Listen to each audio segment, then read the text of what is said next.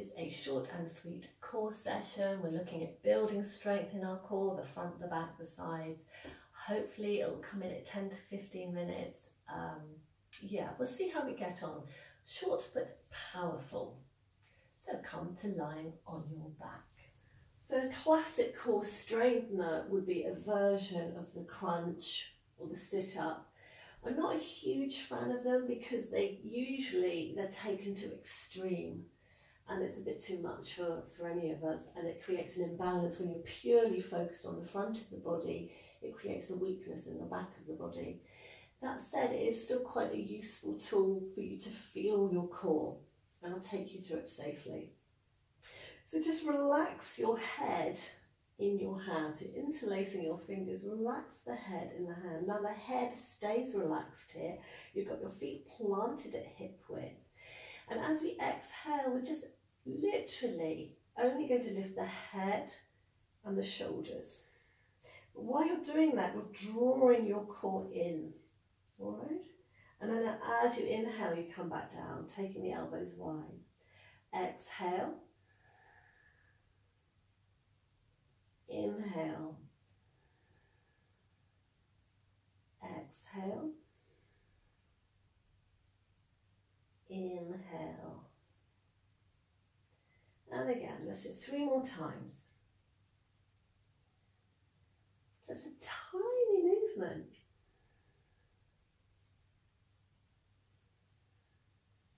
So the head stays relaxed, the face stays relaxed, and down. Bring your knees into your chest. So if you wanted to, you could do more reps of those repetitions, keeping them small, okay? There's nothing to be gained in making them bigger. Now we can take it a little further by bringing the knees up so that your shins are sort of horizontal and parallel with your mat. We're going to do exactly the same here, but we're going to add a little twist so we target our obliques, our side muscles, to give them a little workout as well. So you could flex the feet if that helps. So inhale, exhale. Now we're going to do a double exhalation. So we're going to come up, and then we're going to turn to the right, another exhalation. Then we're going to inhale back to centre, and we're going to hover. If that's too much for you, relax the head down. All right, so here we go. To the right, inhale. To the left, inhale.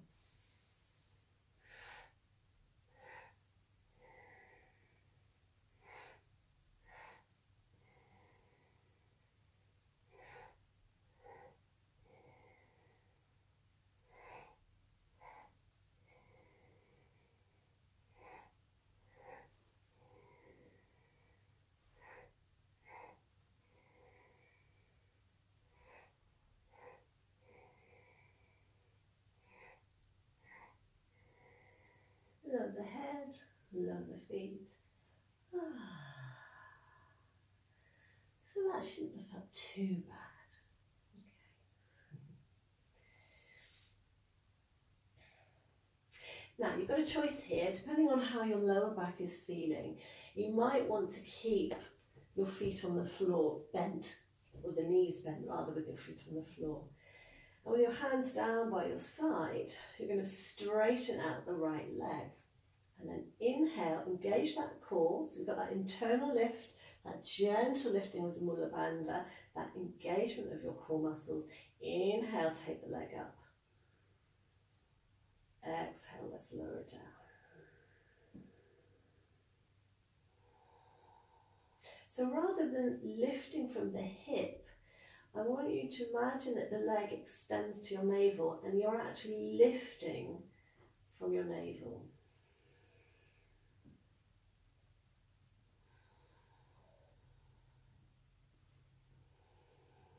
Keep pressing out through the heel.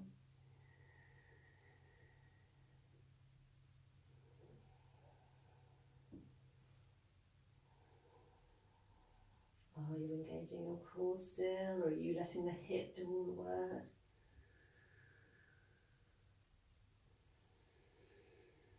One more.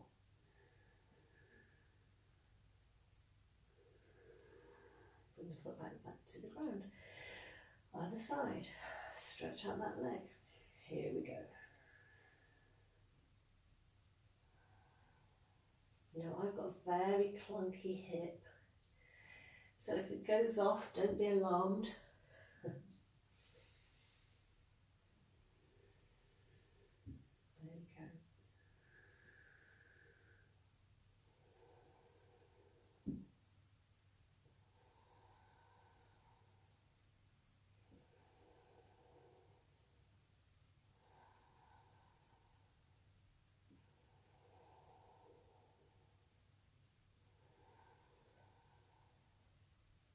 Let's do one more.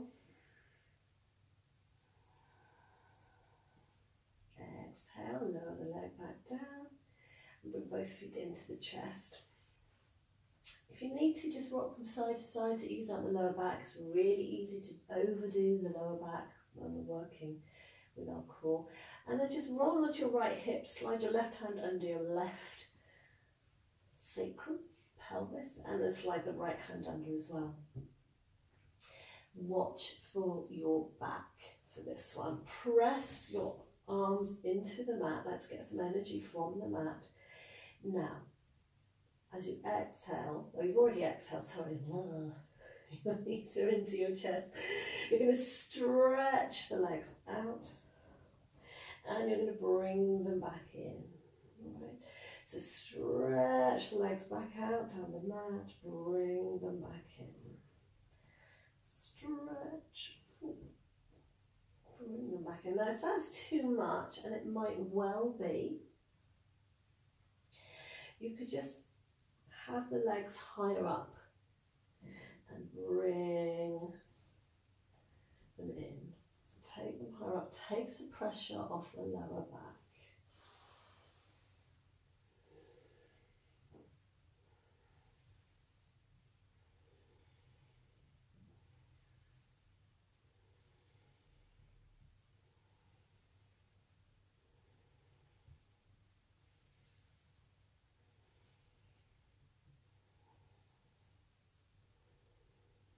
Bring these in. Ease the hands from underneath your pelvis, rock from side to side.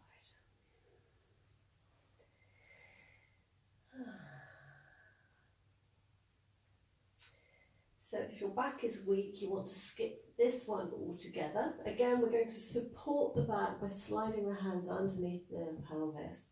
Just takes the pressure off the lower back. Now this one is very strong. So again, be sensible, straightening out those legs. Work those arms into the mat, and you're going to reach both legs out in front of you. And then inhale them back up.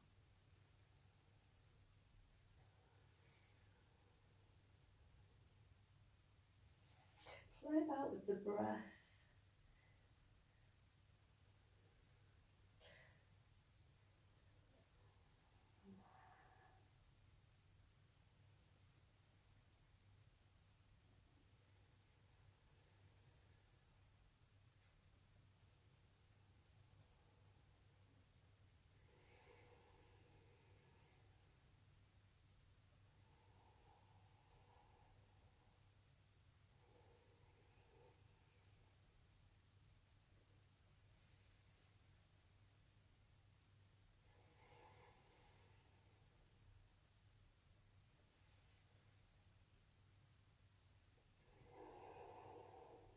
Bring the knees in, rock from side to side. Slide your hands behind your knees, rock backwards and forwards a few times. And just come up to sitting. Always think about our curl downs, sitting nice and tall. You can hold on to your legs here for a bit of support while your core is gaining strength.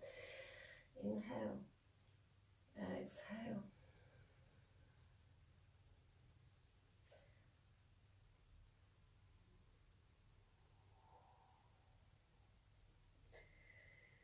And what comes down has to go back up again.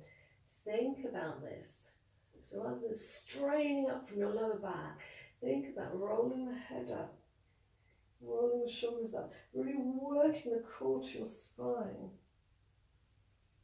And coming back up. 2 more times. Rolling down.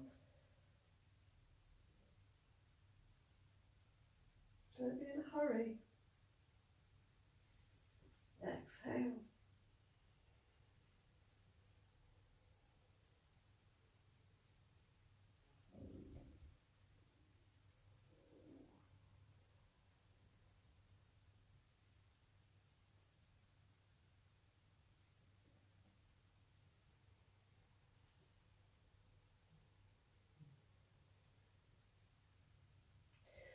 Bring the soles of your feet together, let the knees fall out, come forward. Round the back, release tension from the shoulders, from the neck.